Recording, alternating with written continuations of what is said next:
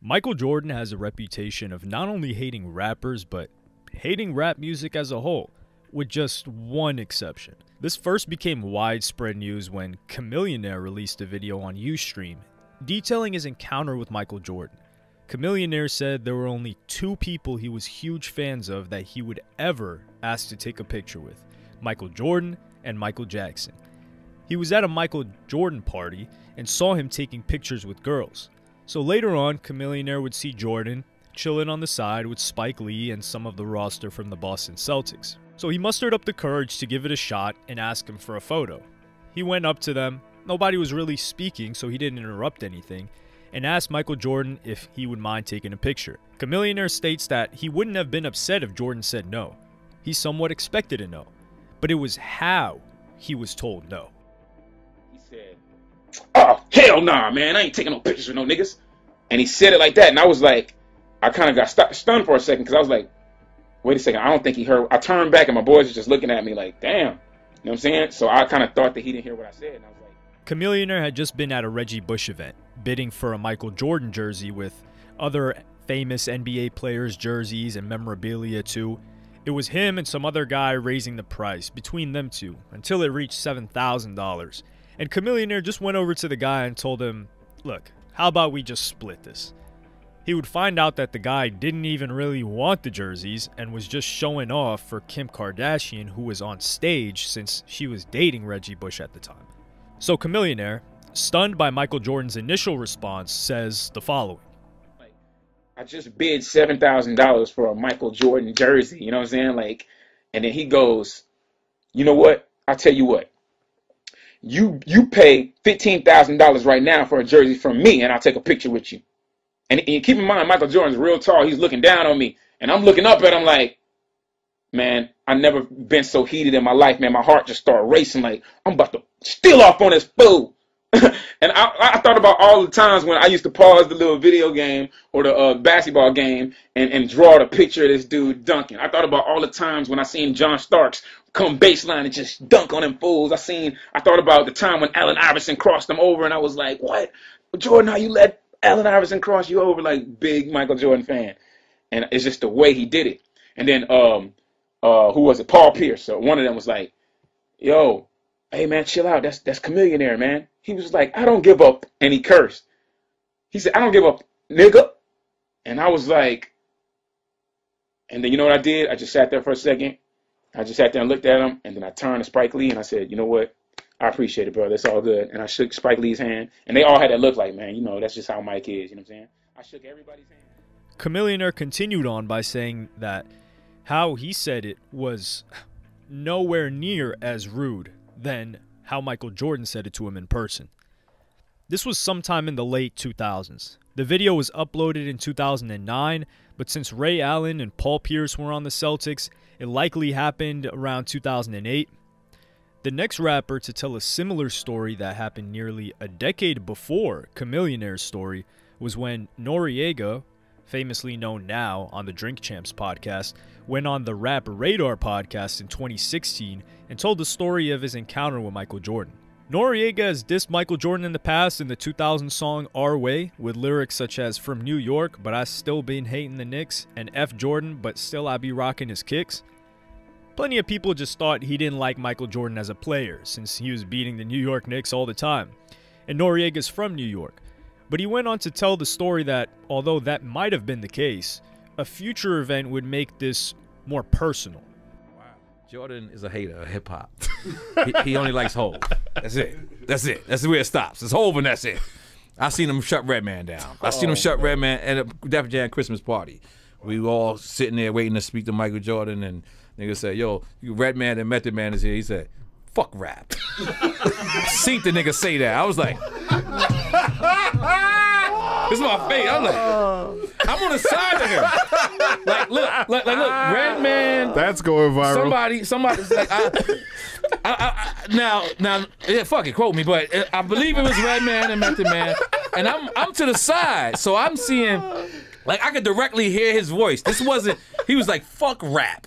I was like, oh, that shit hurt me, yo. At the Def Jam Christmas, was he doing the Def Jam Christmas Def Jam party? Christmas party, my Fuck, dude. he doing the Def Jam Christmas party? Mariah if you don't Carey like rap? hosting and shit like that. He only smoked the Hove. But he spoke the Hove. He spoke the Hove. That's without a doubt. The first time Noriega told the story, he said it was Method Man and Redman that wanted to get the attention of Michael Jordan, who was at a 2002 Def Jam Christmas party for the release of Mariah Carey's album Charm Bracelet. He later says that he wasn't sure if it was Method Man, Redman, or Freeway, but he knew it was rappers from Def Jam. Noriega was close to Michael Jordan, who had 4 or 5 security guards around him, and overheard someone telling Michael Jordan that someone wanted to say hello to him. Because Nori said that pictures weren't really a thing back then, so perhaps they just wanted to say hi. Jordan asked, "Who's that?" And when he was told it was a rapper, his response was, And I remember Jordan saying, fuck rap. And that shit, yo, that shit Oh, gosh. still hurts. It still hurts. And The internet was a different time when Chamillionaire posted his encounter.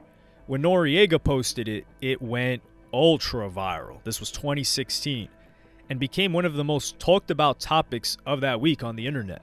So much so that Michael Jordan decided to make a statement through one of his representatives who sent it to TMZ.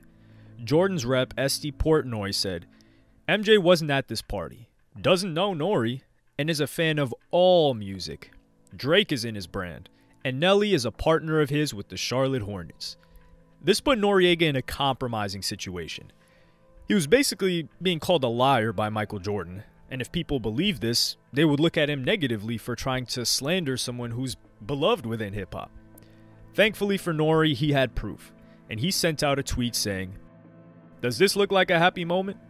And it's a photo of Michael Jordan with Jay-Z at a Christmas party for Mariah Carey's album in 2002. Jordan had lied and been caught. His rep does have a point though.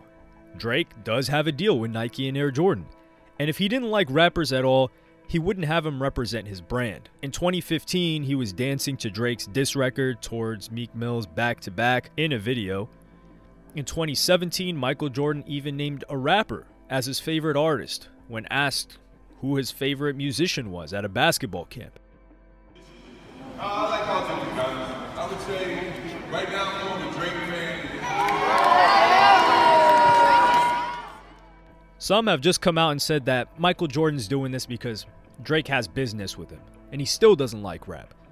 But if he hated rappers and didn't want to take any photos with them, why would he take a photograph with 2 Chainz, Common, Ludacris, Fat Joe, Nelly, and Fabulous? No need to mention a photo with Jay-Z, of course, since Nori even told us that was the only rapper that Michael Jordan liked at the time. Travis Scott, who's also a rapper and has a deal with Air Jordan and Nike, has been shown love by Michael Jordan. Not musically, but on a personal and business level. Travis Scott shot the music video for his song Franchise at Michael Jordan's Chicago home that he's been trying to sell for quite a long time now. Michael Jordan was said to have given approval without hesitation, and he's also been spotted wearing Travis Scott's Air Jordan 1 collab with his famous bootcut, not even bootcut, open jeans, as well as being spotted with Travis Scott and Mark Wahlberg as Travis Scott's first public appearance since his Astroworld tragedy that killed 10 people. Noriega would elaborate on why he thinks Michael Jordan hates hip-hop and rappers.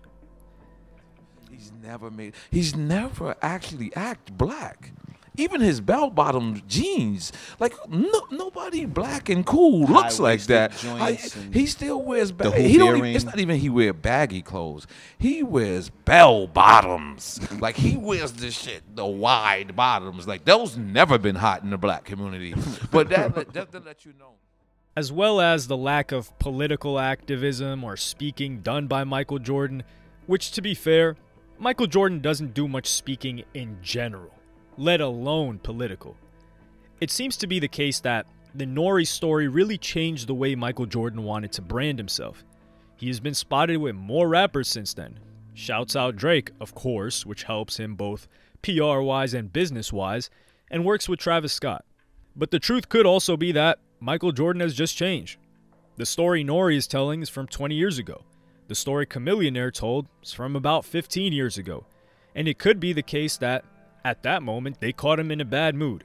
Although, that would be giving Michael Jordan too much credit, because there have been too many stories of people saying they had an unpleasant experience with him for him to have just been found in a bad mood.